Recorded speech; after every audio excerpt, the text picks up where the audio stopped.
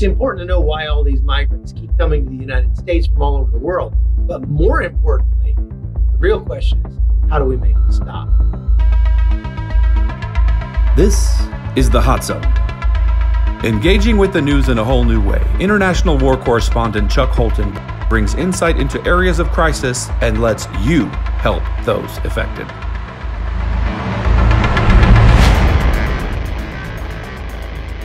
Hey folks, Chuck Holton here. It's going to be an abbreviated podcast today because I am on the edge of civilization with almost no bandwidth. So what I'm going to do is I'm going to play for you a little bit of a rerun from episode 10. Those of you who have joined the podcast more recently probably haven't seen it anyway.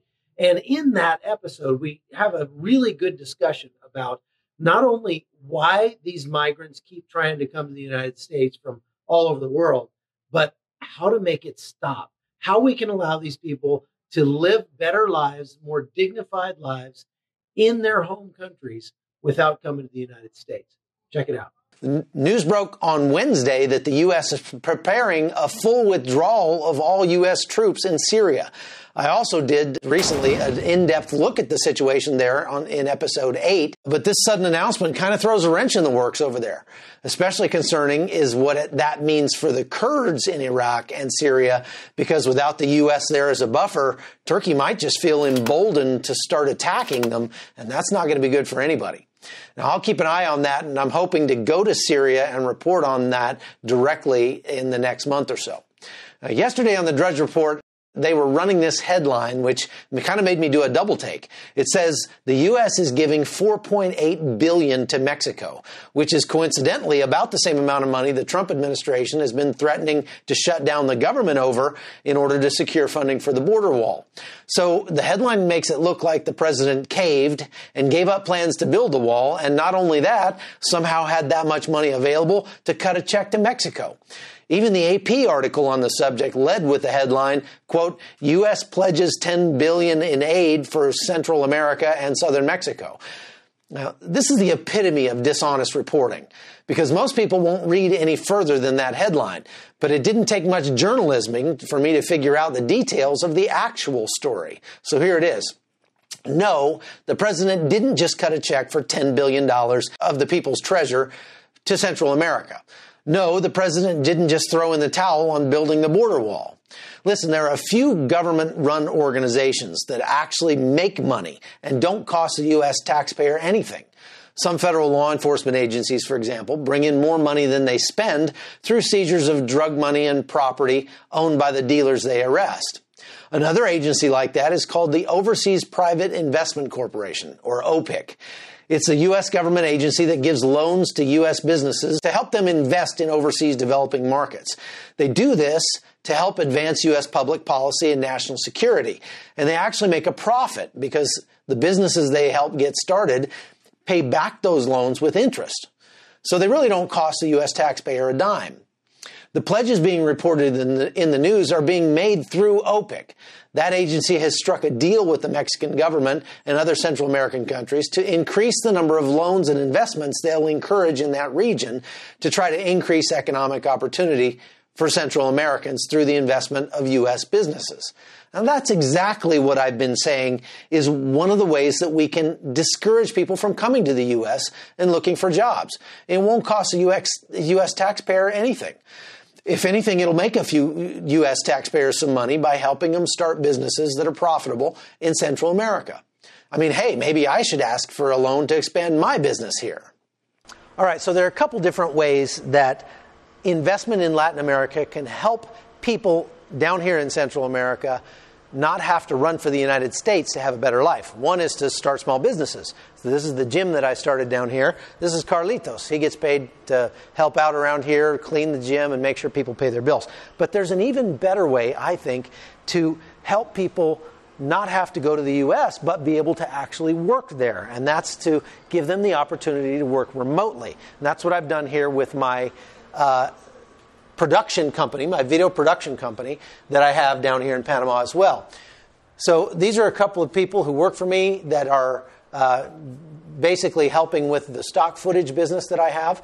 And what that means is when I come back from a trip, I take the footage I shoot, I download it to these guys, they process it and then upload it and put it up for sale. And so essentially they're working in the United States right now, but they're doing it from here in Latin America. And that allows them to stay with their families, to not have to leave everything they've always known, and to actually make a better living because the money that they make goes farther here than it would in the United States. One of my best friends here in Panama, Graham Davis, came up with what I think is an even better long-term solution to help people in Latin America not have to run to the United States, but to help them right where they are. Honduras, Honduras. The massive caravan currently making its way north through Mexico is no isolated event. Immigrants from around the world have traveled this route for decades.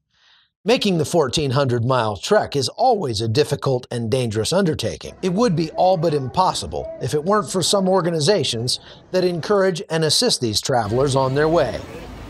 This most recent caravan has prompted many to ask about who is helping facilitate what's becoming one of the largest mass migrations in modern history. Mexico recently elected a pro-migrant president, but the Mexican government is having trouble deciding how or even if they should help these migrants who have come into their country illegally.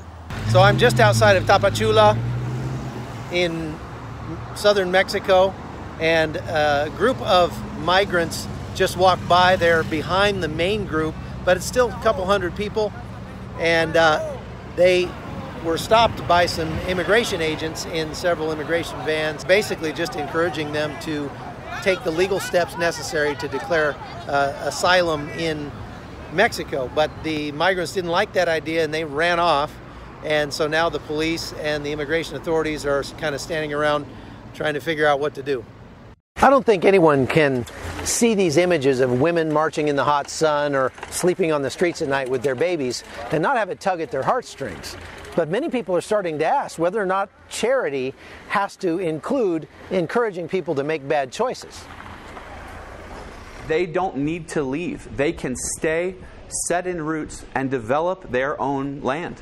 Graham and Nicole Davis moved to Central America 5 years ago to help young people break the cycle of violence and poverty. We have based our foundation on the obvious principles that it makes more sense to meet people where they are. It's much more cost effective and it's much more successful than moving them across borders and forcing them into a new education system. We meet them right where they are and care for them, and they grow.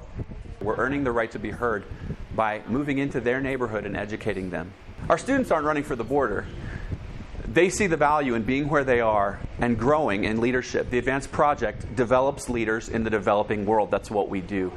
Through mentoring, education, leadership, and the gospel, this family is making a difference by showing a young generation of Central Americans that they don't necessarily need the United States. What they need is Jesus. I'm Chuck Holton in Chiapas State, Mexico. So the headlines are really egregious in this case. The Trump administration is getting U.S. businesses to help address the push factors that cause people to leave their homes and come to the U.S. looking for opportunity. That's a smart move. And it doesn't mean giving your tax dollars to Mexico. They're still pushing hard to fund the border wall, but they're looking for alternatives. Now, let's take a look at something else the media has kind of all but forgotten. And this year, the U.S. was hit by two major hurricanes. First, when Hurricane Florence pounded the coast of North and South Carolina with just epic rains and flooding. And a few weeks later, when Hurricane Michael came ashore in the Florida Panhandle and all but wiped some of those beach communities off the map. I was there for both storms and actually rode out Hurricane Florence with my daughter Amy at Ground Zero in Surf City, North Carolina. Amy thought it was a great adventure. There's Amy going out in the storm. The flooding really did a lot of damage, though, and there are still people who are living in motels and shelters because their homes are unlivable. But local volunteers and businesses are donating money and goods to give these families a little bit of joy this Christmas. In Lumberton, North Carolina, which is one of those communities that was hardest hit, community groups came together this week and threw a huge Christmas party for 35 families who still don't have a place to live. Now, I love seeing stuff like this, don't you? A couple weeks later, I rushed to North Florida to report on the aftermath of Hurricane Michael. And the destruction there was quite a bit worse than what we saw in Florence because the incredible winds spawned by that storm were just unbelievable. I mean, I saw a cargo train that had been tipped on its side by the force of the wind. How hard does the wind have to blow to flip over a train? I spent 3 days flying around in a helicopter surveying the damage there, and it was just so much destruction. And I'm sure people on the ground wondered how to even begin putting their lives back together. But again, it was really gratifying to see so many people who gave of their own time and resources to drive into those affected areas with food and water and help. See, if you ask me, this is what makes America the greatest country on earth. It's the goodness of our people. Look, I've followed wars and disasters around the planet for 15 years, and I've never seen another country where so many people rush in to help people they don't even know when they're in need, even at their own great personal expense. But now that the media kind of moved on, the needs in North Florida are still there, and people need to know all about it. So here's one example. I'm Lewis White III at Youngstown, Florida. And this is where you live? Was where I lived until they got destroyed. So you've lost everything? Lost everything. What are you going to do? Don't know yet. Don't have no insurance. Not able to work right now. My wife's not able to work, so we're just trying to figure it out. Yeah. What are your biggest needs right now? A place to stay in where she can get in and out of the house because she just don't want to leave from up here. I bet. She's been here all her life? She's lived here all of her life. Oh, man. This is actually her granddaddy's property she inherited. Oh, wow. All right, so I'm 25 miles inland right now from the coast, and it is still just an incredible scene of devastation. I mean, there's whole forests that are just clear-cut by this storm, and anybody that lives with trees around their house is in big trouble for that alone. Now, one of the things I want to point out is that as you get out into these rural areas, the people who can least afford to replace their homes are the ones who have really lost the most. And it's going to be a long time before they get back their electricity. In some cases, even their running water. Now, I've met a guy just recently who has a ministry that goes around and gives out water purifiers to help people make their own water until the city gets the water turned back on. My name is Joe Hurston, Air Mobile Ministries. We have a water purification system that saves lives. So this little machine will generate between 20 and 25 gallons per hour.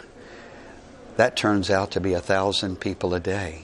And we do it all on 54 watts, which is less electricity than a light bulb. We first put the machine in the field 15 years ago, and we've been able to put 1,300 machines in 47 countries.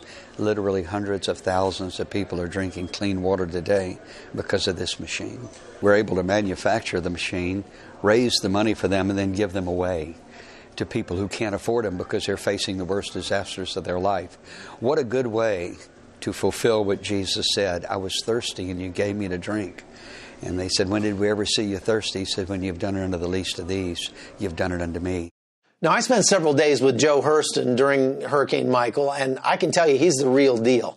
He builds these amazing water filters at his home and then raises money so he can give them away to people in need. Over 1,000 already. I love that. If you'd like to partner with Joe or find out more about his ministry, just go to airmobile.org and you can read all about it. And if you'd like to help that man in the video that you saw, you can donate to support this podcast at patreon.com/hotzone or PayPal me at hotzoneholton@gmail.com. Any money we get before Christmas, I'll send on to Lewis White III to help his family with their ongoing recovery. Well, there's so much more we could talk about today, but we're out of time. I hope you're getting into the Christmas spirit, and what better way to do that than to help somebody in need? So find somebody in your own neighborhood, or like I said, donate to this podcast and we'll help some people together. Because I don't just want to make the news. I want to make the news good. So I'm Chuck Holton. See you tomorrow. Thanks for being with us on The Hot Zone. The Hot Zone is produced by Amy Holton and Livefire Media. Copyright 2019.